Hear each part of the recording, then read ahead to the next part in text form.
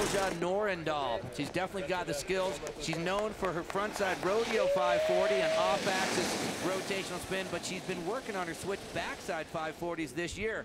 So far, it doesn't look like the confidence level in her runs is going to afford her to do both rodeos, but let's see if she can put down the one she's attempted earlier. Yeah, I mean, she's got a winning run. The frontside rodeo 720 that she landed, she didn't have full commitment, as we talked about, just needs to clean it up. So look for her. If she can have that aggression and that perfect execution, she could take out Jamie Anderson. She's also lacking in the rail section here. You'll see Jamie Anderson, she accentuates all of her rails where you can just see her, she hops on 50-50, rides it off.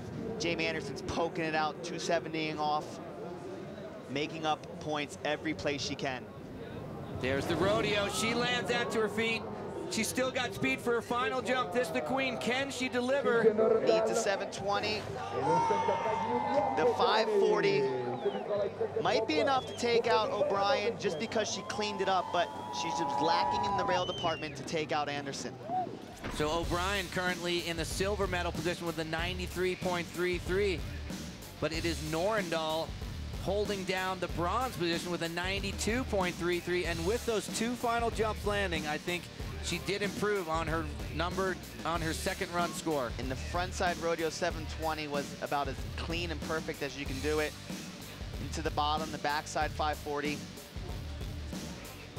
Well, let's see what the judges say as they deliberate this final run score, because she did have a high level of difficulty and she landed it, but when it comes to having the versatility and doing jumps and rails, she suffers on the rails. Yeah, this is a slopestyle course. If it was just a big air competition, she would win with that frontside 720 rodeo, but it is slopestyle, top to bottom.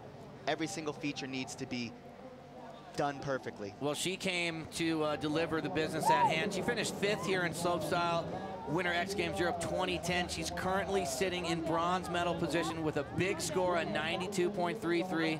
And Keir, I think it's safe to say we both agree she will improve. Oh yeah.